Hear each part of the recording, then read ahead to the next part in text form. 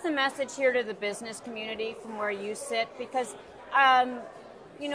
we do talk about the debt ceiling as something that will pass, but when it comes down to this level of, frankly, it seems like both sides seem to feel like they're in a somewhat victorious or strong position.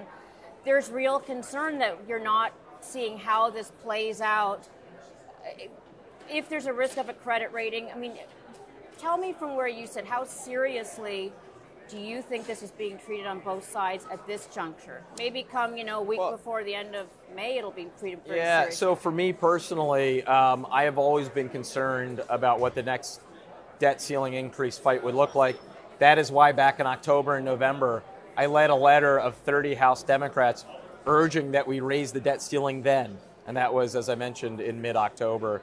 I wanted to see the debt ceiling raised well in advance of now because knowing the history of 2011, I did foresee that this was a scenario that was very much in play, and I deeply regret that the debt ceiling was not increased back then. May I ask one other question, Congressman, which is, we're in a period of rising rates, and I know that, of course, the Fed is independent, but if, as the debt becomes our ability to service the debt in this environment becomes very difficult, have there been discussions, or what's your view in terms of this rising interest rate environment given the level of debt that the U.S., frankly, is facing in any case?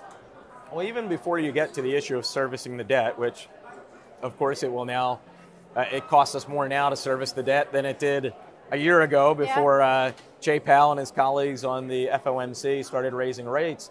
I have publicly expressed concern that the Fed is raising rates too greatly in too short a time period.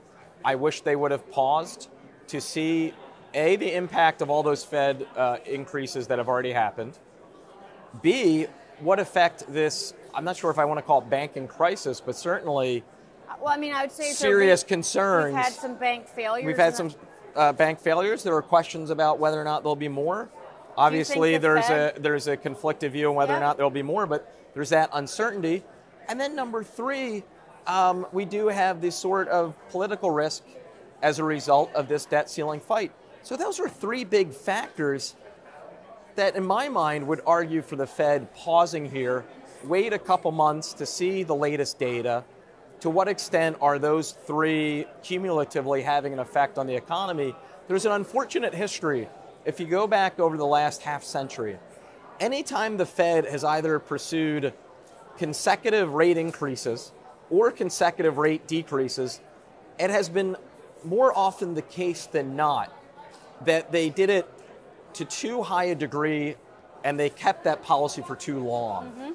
So I hope we don't repeat history here.